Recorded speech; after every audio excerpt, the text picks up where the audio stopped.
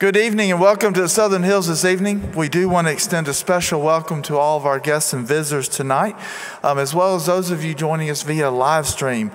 Tonight is youth night, so I appreciate all of our young men participating tonight, and I know they're probably pretty tired after fall retreat. We did have a good retreat this weekend, and I understand the marriage retreat went well too, so glad everything has gone well this weekend. But a few announcements we'd like to make before we begin our services. Jimmy Lincoln will be having surgery tomorrow at Williamson Medical Center, and I know he would appreciate being remembered in our prayers as he is going through his surgery. Then I was also handed a note that Ricky Raines, this is the grandfather of one of our Sunshine School students. He had a heart attack on Wednesday, and the family is traveling to Florida to be with him. So I know they would like to be remembered in our prayers and added to our prayer list as he is working through the remnants of the heart attack. Several other things going on here at Southern Hills. There's a baby shower honoring Aaron Davenport Sunday, November the 7th. More information about that is in the bulletin. Then also a reminder about the breakfast meeting for the elders are planning for the elders, deacons, and minister on November 6th at 8 a.m. and plan to be here till about 10. Also, the Family Forum coming up November the 20th. The sign-up sheet is online. So if you're planning to be a part of that, if you would go online and fill out the form just so we can make the preparations for that. Then there was planned a Medicare information meeting on Tuesday. However, that is having to be canceled. Hillary Broom has found an arterial blockage and will be undergoing tests and possibly surgery next week, so that has been canceled for now. So if you were planning to go to that on Tuesday, just to make a note that that is canceled. But we would also like to add Hillary Broom to our prayer list as well as he's going through those tests and possibly surgery. But those are the announcements that I have for tonight. If you would, bow with me in prayer as we begin. Father in heaven, we are thankful for your word. We are thankful for this time as we gather around your throne and worship your name. Father, we pray that you be with the young men as they lead us in our service. In Jesus' name, amen.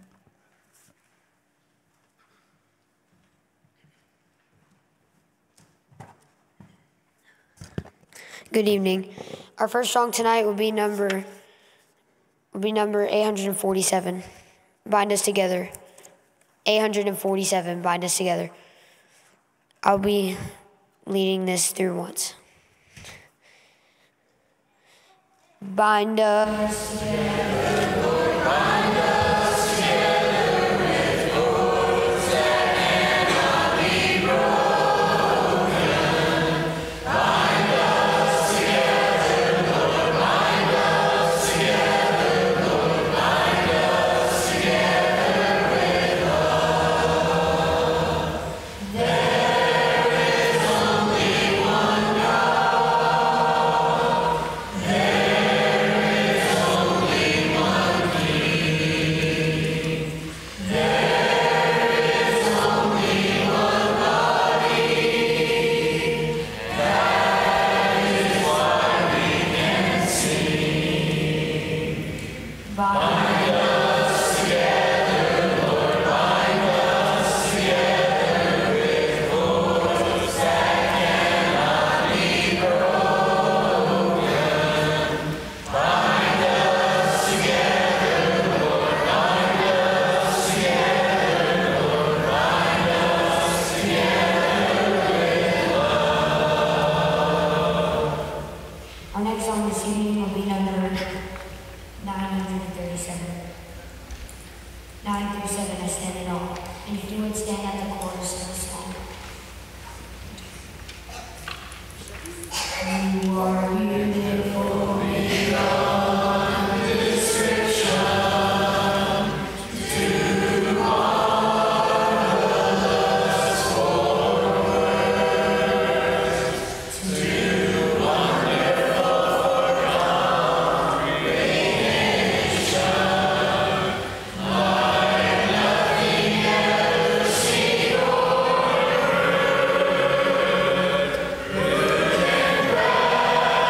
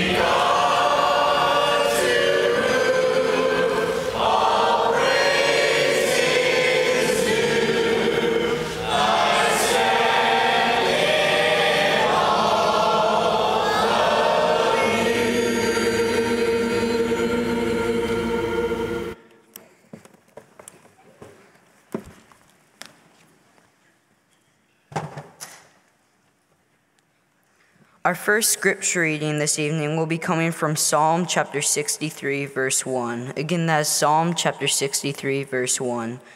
O God, you are my God, earnestly I seek you. My soul thirsts for you, my flesh faints for you, as in a dry and weary land where there is no water. Let's go to God in prayer. Dear Heavenly Father, we approach your throne this evening, and we thank you for another day that you've given to us where we can gather as a Christian family and to worship your name, Lord. We thank you for this weekend that you've given to this congregation as the youth have been uplifted with the fall retreat, Lord, and the families have been uplifted with the marriage retreat, Lord. We thank you for these amazing things that you've allowed us to do. At this time, we ask your blessing, your healing on our members like Jimmy Leakin, men like Ricky Rains, Hillary Broom, Lord, those who are hurt, who are ill. Be with them, comfort them, and heal them if it be your will. We ask that you guide and direct our hearts and our minds, Lord, as we enter into this worship service. That we're able to praise your name with a pure heart and understand the messages that we are brought. We thank you for this word that we can study, and most of all for the gift of your Son. And it's through his name that we pray. Amen.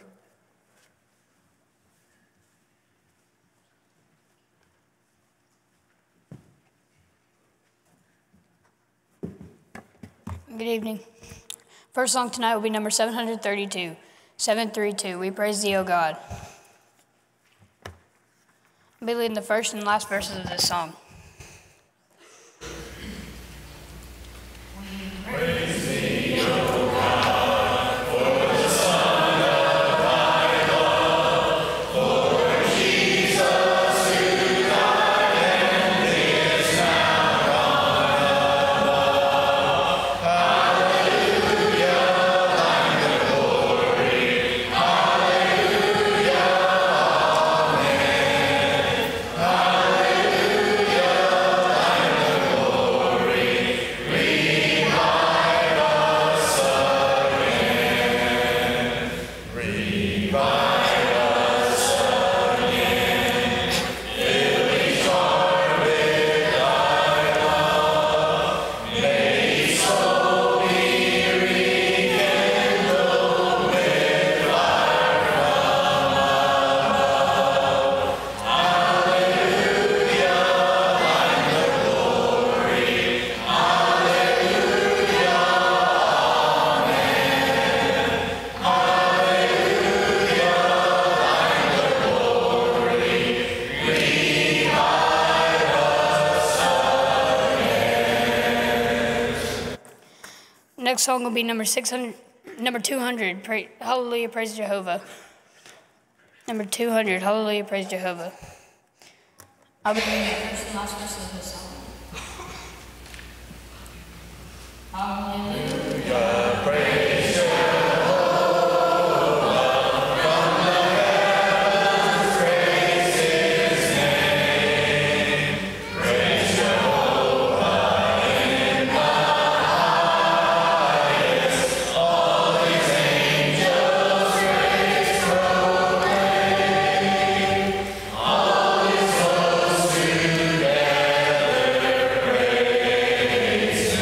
Son and moon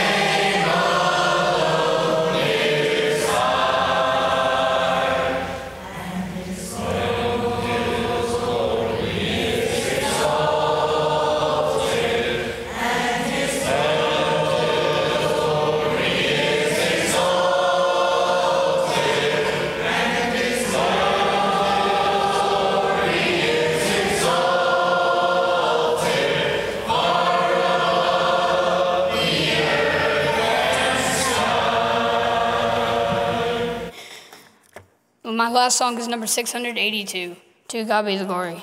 682, To God Be the Glory. I'm pulling all verses of this song.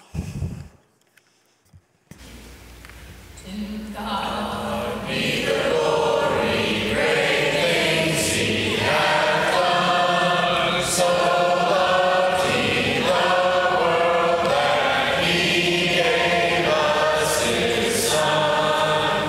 Who yielded his life and atonement for sin, and opened the life gate that all may go in.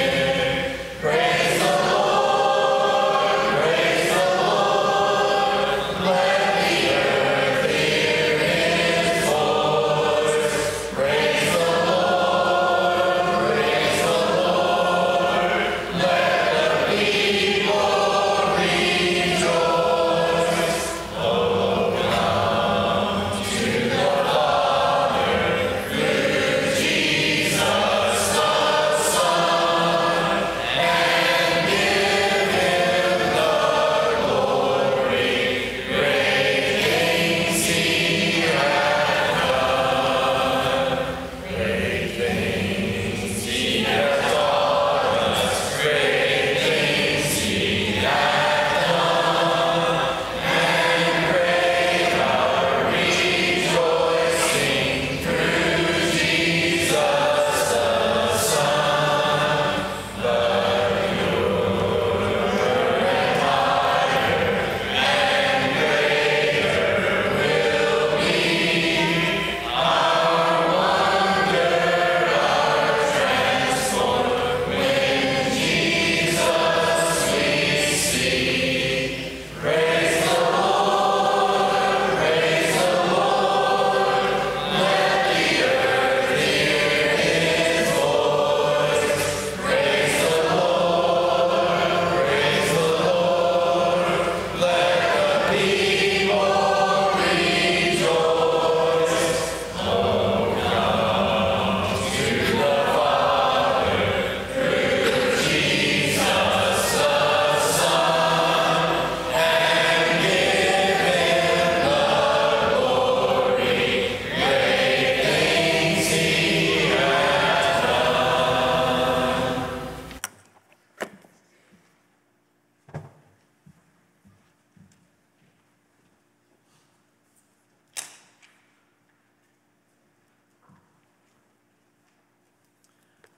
Our second scripture reading this evening will be taken from Psalm 63, verses 2 through 6. Again, that's Psalm 63, 2 through 6. So I have looked upon you in the sanctuary, beholding your power and glory. Because your steadfast love is better than life, my lips will praise you. So I will bless you as long as I live. In your name I will lift up my hands.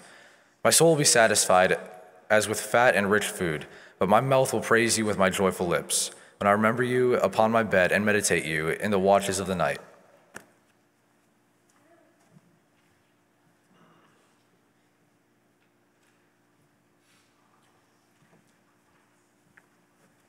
Our next song this evening will be number 456.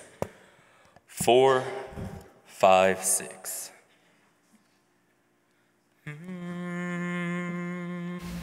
No tears in heaven, no sorrows given, all will be glory in heaven. There'll be no sadness, all will be gladness, when we shall join that happy band. No tears in heaven,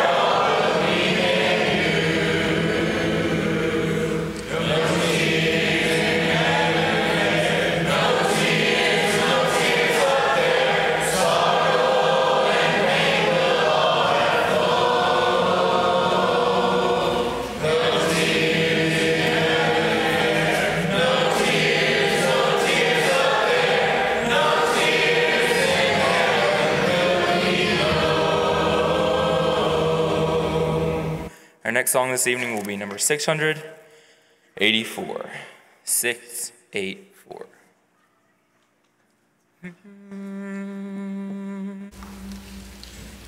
This world is not my home, I'm just a passing through. My treasures are laid up somewhere beyond the blue. The angels beckon me from heaven's open door, and I can't feel at home in this world anymore. Oh Lord, you know I have no friend like you. If heaven's not my home, then Lord, what will I do? The angels beckon me from heaven's open door, and I can't feel at home in this world anymore. The sun and glory land will live eternally. The saints on every hand are shouting victory. Their songs of sweetest praise drift back from heaven's shore, and I can't feel at home in this world anymore. Oh Lord, you know I have no friend like you. If heaven's not my home, then Lord, what will I do? The angels beckon me from heaven's open door, and I can't feel at home in this world anymore. Our invitational song this evening will be number 297. 297. Before that, let's stand and sing number 583. 583.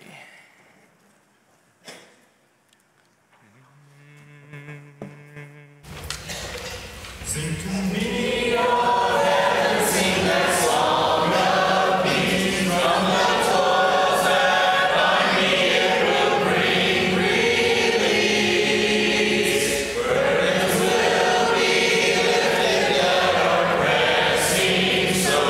Showers of great blessing o'er my heart will flow. Sing to me, of heaven, let me fondly dream of His golden glory, of His Father's early gleams. To continuing and shadows of the evening fall. Sing to me, of heaven, sing the sweetest song of all. Sing to me, of heaven, tenderly and low, till the shadows o'er me rise and swiftly go.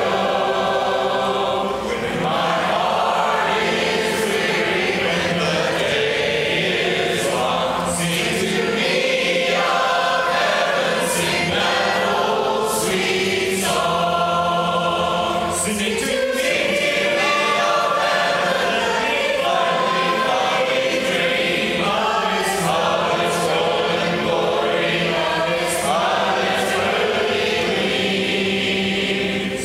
To continuing and shadows of the evening fall. Sing to me, of heaven, sing the sweetest song of all. Please be seated.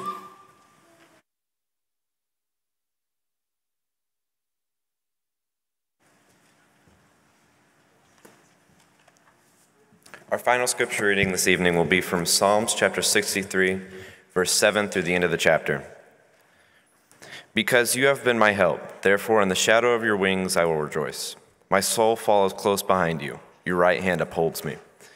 But those who seek my life to destroy it shall go into the lower parts of the earth. They shall fall by the sword, they shall be a portion for the jackals. But the king shall rejoice in God. Everyone who swears by him shall glory, but the mouth of those who speak lies shall be stopped.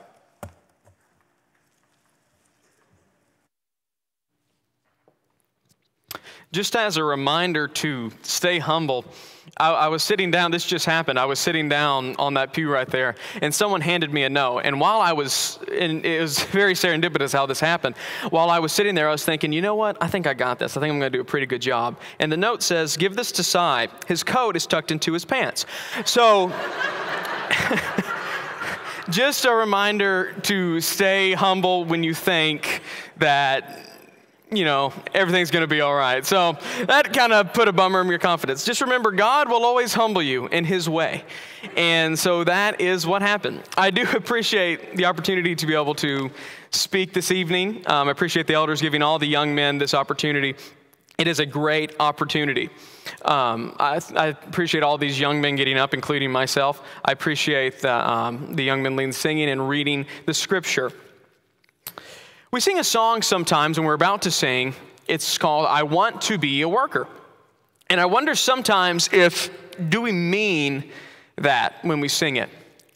Because oftentimes I see, quote unquote, Christians who say, oh yeah, I'm a Christian. But then they go out and, you know, do whatever they want on the weekends, or when they go home, they just do whatever they want to do. They think that being a Christian is almost something of a hobby. You know, oh yeah, I'm a Christian. I go to church on Sunday and I sit in my pew. But this is not the case. Being a Christian does not mean, oh, I'm just going to live my life the way I want to. Being a Christian means you're going to be a worker. That's one of my favorite songs that we sing is I Want to Be a Worker, because it's true. If you are a Christian, you are a worker. You cannot be a Christian and not be a worker. James 2 and verse 26 says, faith without works is dead. So if you will, for the next few moments, I'd like to focus on 4 things that I think every Christian needs to have and needs to work. They are service, sacrifice, suffering, and sincerity.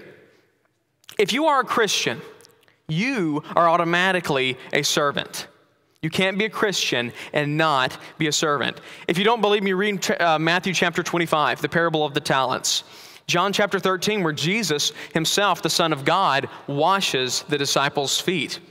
If God, on the day of judgment, is going to say to you, well done, thy good and faithful servant, if you are faithful, then obviously you have to be a servant.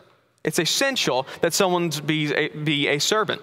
If you read the Bible, you'll come to the book of Acts. We have a literal book of the Bible called the book of Acts.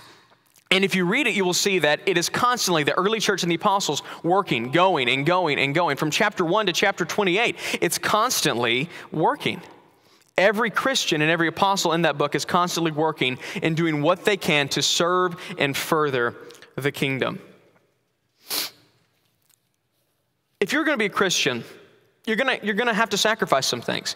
And with sacrifice often comes suffering. Matthew chapter 16 and verse 24 says, then Jesus told his disciples, if anyone would come after me, let him deny himself and take up his cross and follow me.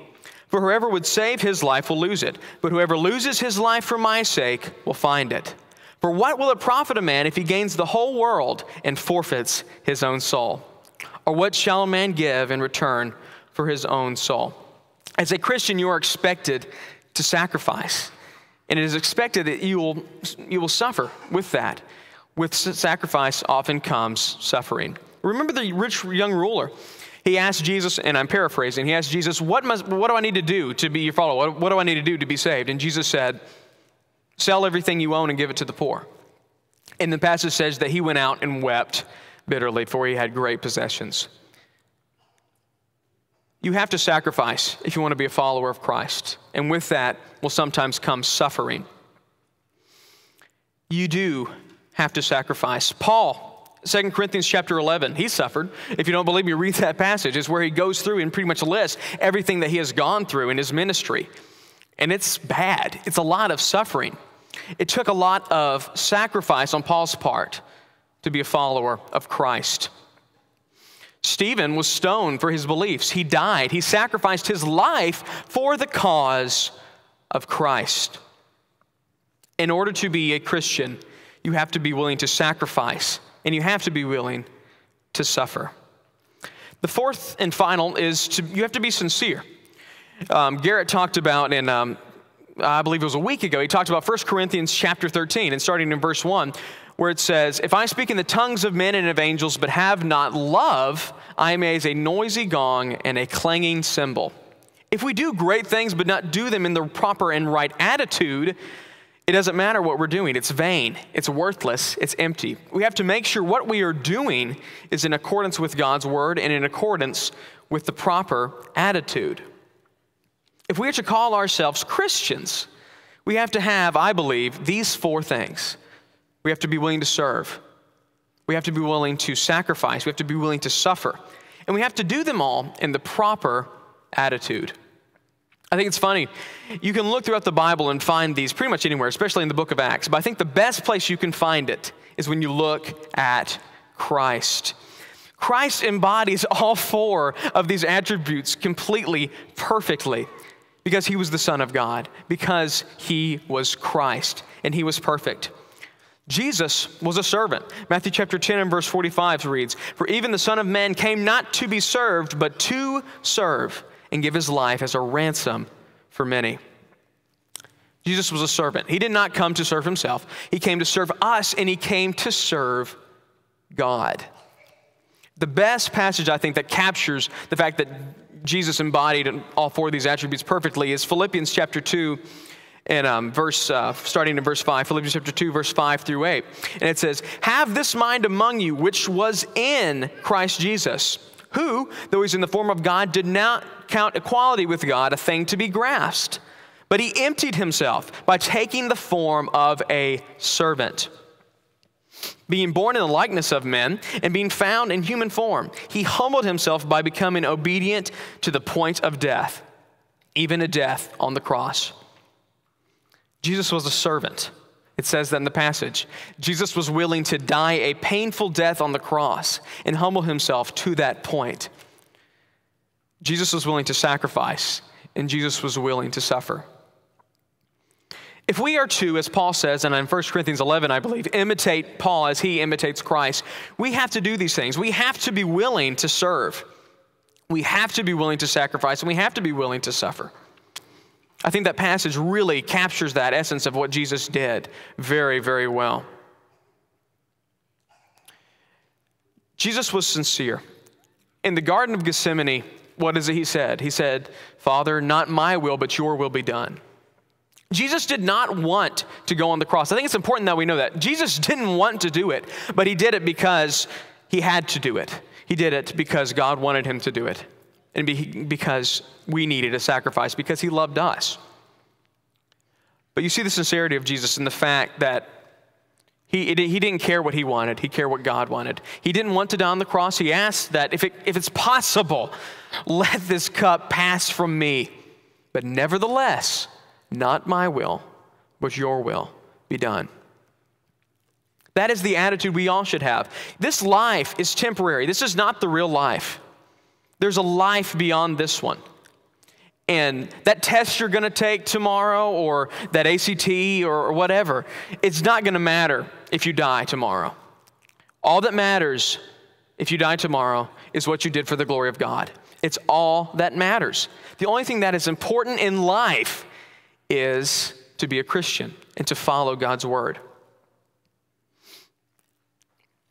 We can't be a Christian and just on the side. You're not truly a Christian if you just treat it as though it's a hobby. Being a Christian means that you are going to work, and you have to serve and sacrifice and suffer and do it with the sincere and loving attitude that Paul talks about in 1 Corinthians. We have to be willing to submit to God and to his will, and be willing to obey him, and be willing to do whatever it takes to further the kingdom of God. It can be discouraging sometimes. Now, I'm preaching this lesson to me as well, because I'm wondering to myself, what can I do for the kingdom? How can I do better? So don't think I'm trying to be better than you, because I am not. I know there are people sitting in this auditorium who do a phenomenal job of serving the Lord. There's so many great people in this congregation. But it can be discouraging sometimes you're trying your best, you want to be a servant for the Lord, but you look around and you see, man, that woman, she really serves the Lord well. Man, I wish I could do that. Or maybe it can be discouraging to look around you and see people who aren't doing what they should, aren't being the Christians they should be. That can be discouraging. But we have to have this in mind that it is not about other people. You can't worry about other people. You have to worry about yourself and make sure yourself is doing what is right.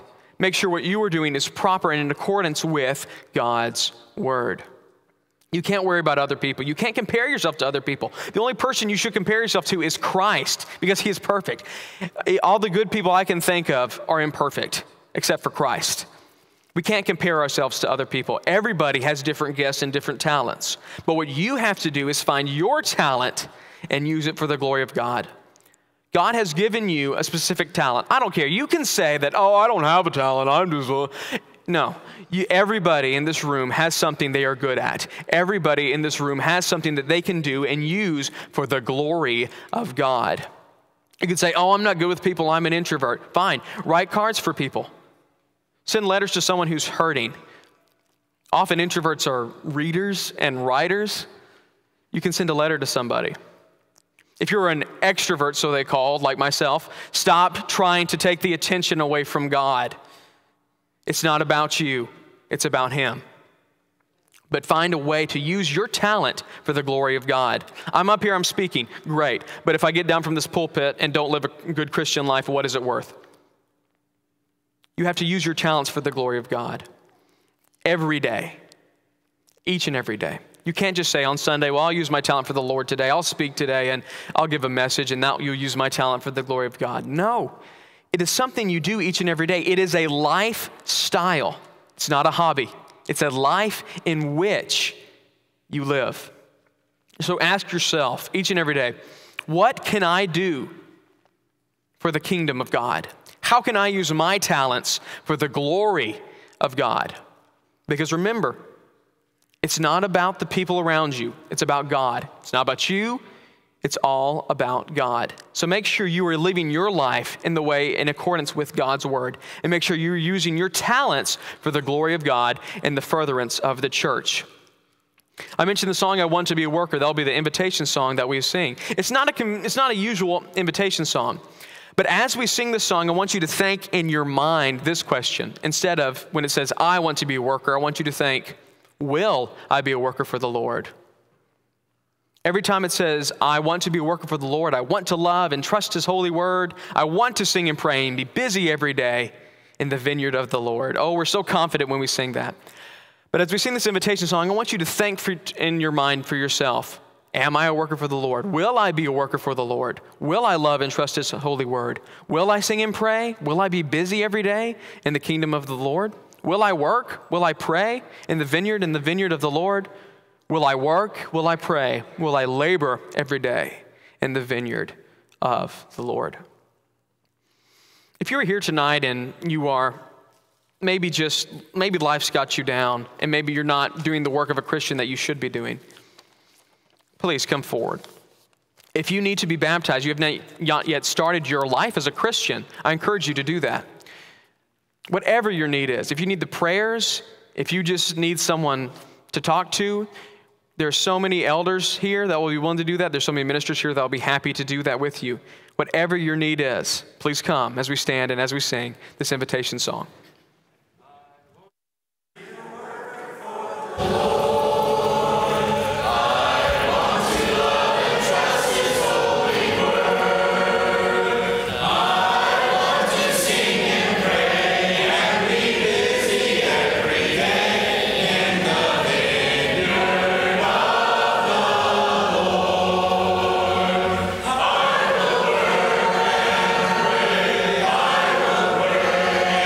I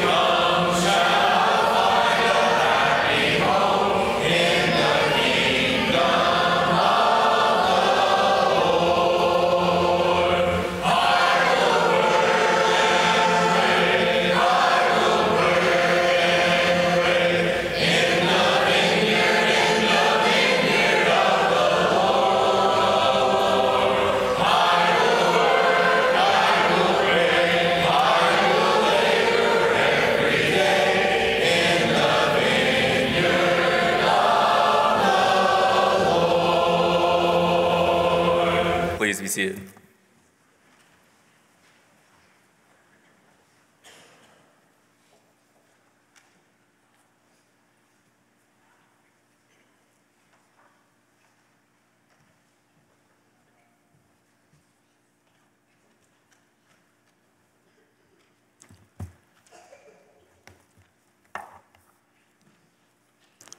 The Lord's Supper's been prepared for anyone that was unable to partake of it this morning. As I finish each prayer, if you wish to partake, please raise your hand and you'll be served from the back. Before we offer prayers, I'd like to read a short scripture for us to prepare us for the supper. In 1 Corinthians 11:23 through 26. For I received from the Lord that which I also delivered to you, that the Lord Jesus, on the same night in which he was betrayed, took bread. And when he had given thanks, he broke it and said, "Take, eat, this is my body, which is broken for you. Do this in remembrance of me." In the same manner, he also took the cup after supper, saying, "This cup is the new covenant of my blood. This do as often as you drink it in remembrance of me. For as often as you eat this bread and drink this cup, you proclaim the Lord's death till he comes." Would you bow with me, please, as we offer thanks for the bread? Our Heavenly Father, we thank you for this day and the opportunity that we have to come here and to worship you and to study your word, Father. As we partake of this memorial feast, Father, we ask that you bless the bread which we're about to take, which serves as the broken body of Jesus, Father. And we ask that we partake of it, our minds be directed back to the cross, to the suffering that he suffered and for our sins. Father, we ask you to bless it in Christ's name. Amen.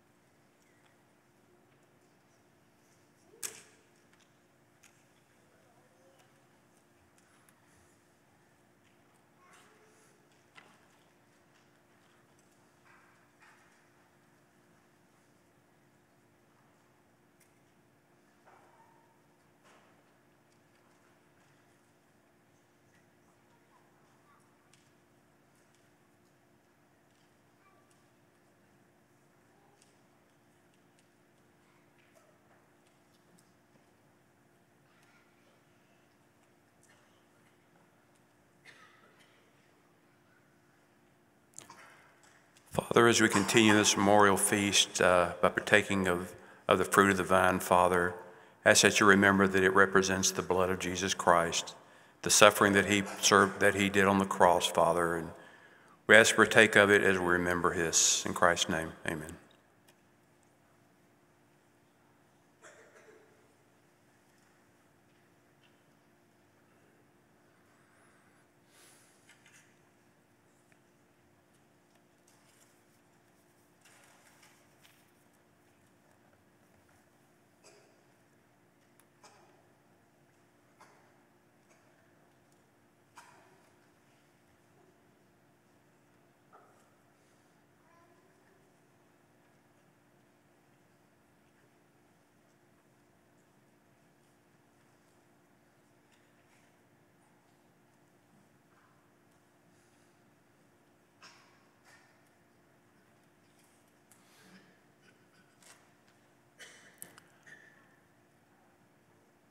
We're all blessed in so many ways in our lives, both materially and spiritually, and this is our opportunity to return part of our material blessings back to the Lord.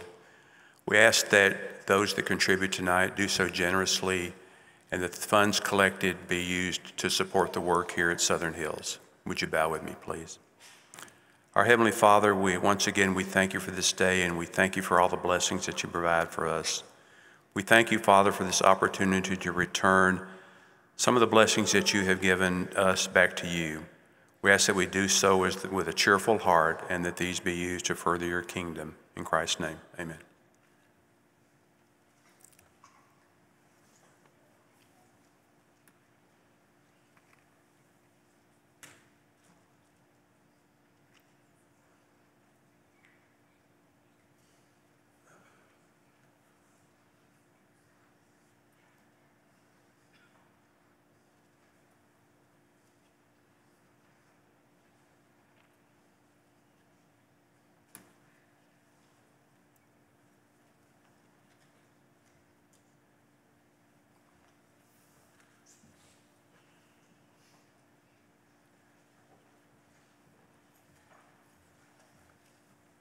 Our closing song this evening will be number 756, 756. Please stand for this song.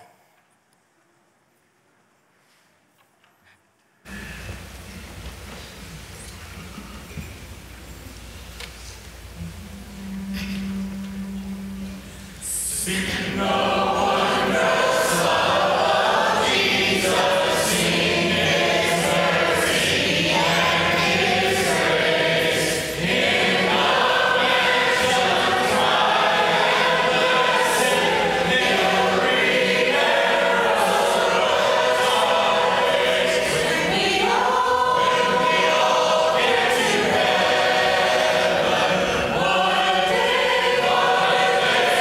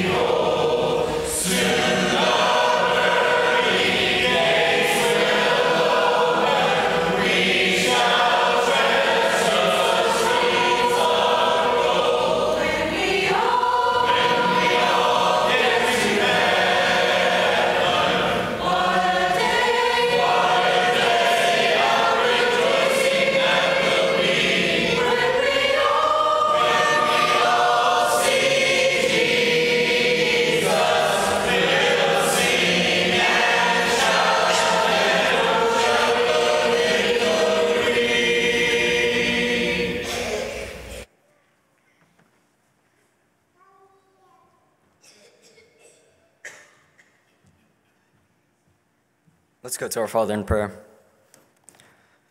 Lord, we thank you for this wonderful, glorious day that you've given us. We thank you for letting our youth group have a safe travel home from fall retreat, and that we were able to spend time with each other and learn more about your word. Lord, we know that there are many that are sick and suffering. We ask that you please lay your healing hands on them and their family as they go throughout their trying times. Lord, I want to thank you for our elders and deacons and how they allowed our youth to lead the church tonight. Please give them wisdom as they guide our congregation. Lord, please be with us as we carry on this night, and we thank you for your son's sacrifice on the cross, and it's in his name that we pray. Amen.